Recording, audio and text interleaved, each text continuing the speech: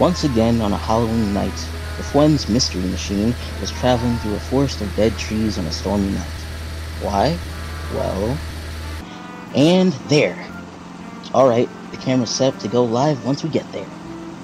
Remind me why we're doing this again? Buzz, it's tradition for us to go out and do stuff like this now.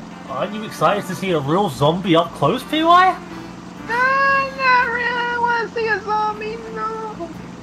This isn't completely all for fun, because Vex refuses to pay for the renovations to the house. Of course you weren't that asshole.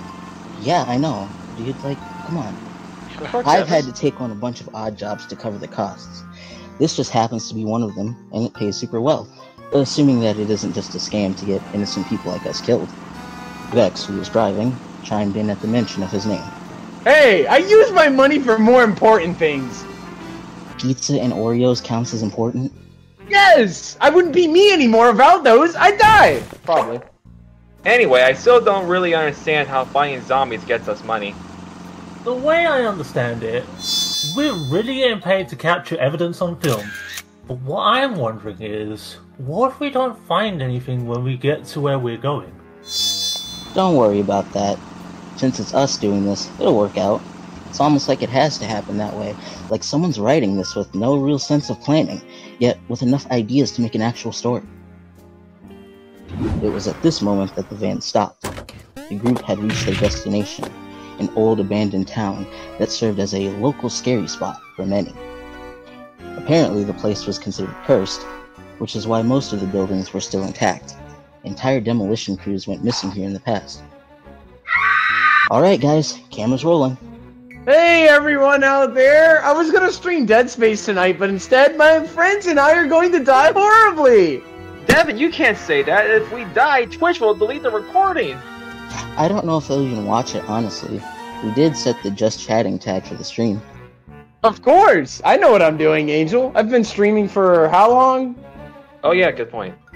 We walked through the abandoned town, checking each building as a group. Maybe we'd find them faster if we split up and search for clues? You can go search somewhere else if you want, David. Just know that if you get eaten or attacked, you brought this on yourself. Wait, what's that over there? Angel pointed to what seemed to be a rundown apartment complex. Strangely enough, a light was on in one of the units.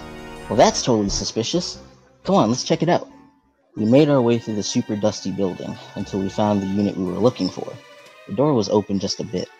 We nodded to each other, and then Vex kicked the door open. Actually, he kicked it so hard it threw off its rotten hinges and through the window on the opposite side. Ignoring the flexing from Vex, I looked around the room through the camera. The first thing I noticed was that the room seemed much cleaner than the rest of the building. With that, and the fact that there were working lights in this room, it meant that someone had been here recently. Maybe they were still here, even.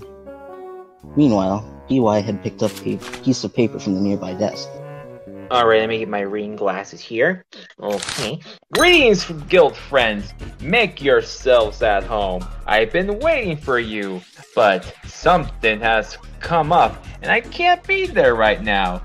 Still, I hope you enjoy your fall season. Ha ha ha ha. What do you think they mean by guild? We're not adventurers. Not yet.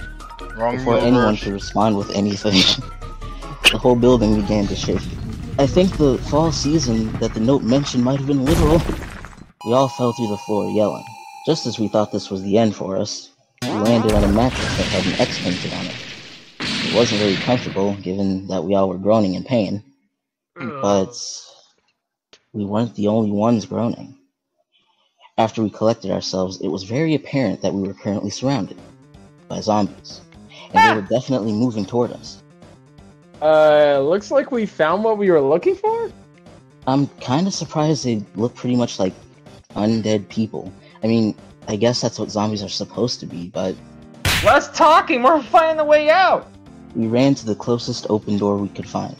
It led into an office with no other exits. Still, there were no zombies in here, so we barricaded the door shut. Anyone got any ideas? Sure, I have plenty of them, but none of them would help in this situation. Looks like I have to step up once again. Vex reached into his pocket and pulled out his phone to call in a favor. Malik? Devon? You want? Malik, you're going to die! So, you want me to do about it? Help me! No. But I will send Ryan over. That should be fine. In fact, he should be there right about now. As if on cue, an explosion rocked the entire area. We scrambled to unbarricade the door, and when we checked the other room, there was someone standing in the middle of all the downed bodies of the zombies that previously threatened our lives. Oh my god, it's Master Chief? Hi, Ryan. What's up, fuckers? Well, thanks to Ryan, I guess we can get out of here now. There's still one thing bugging me, though. We left that note in the apartment. And why did they refer to us as a guild? You're right. That is concerning. I'll let you figure that one out. For now, let's all go home and play some Mario Party. With a cheer, the Fwiends ended the live stream and did exactly that. Yay!